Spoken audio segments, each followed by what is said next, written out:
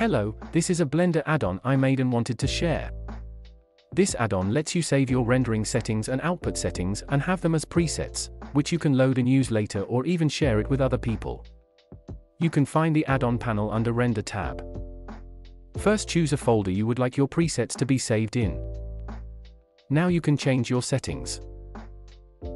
Click on the plus icon and give it a name, then you can also choose if you just want to save settings from Render tab or Output tab or both. Let's create a few presets.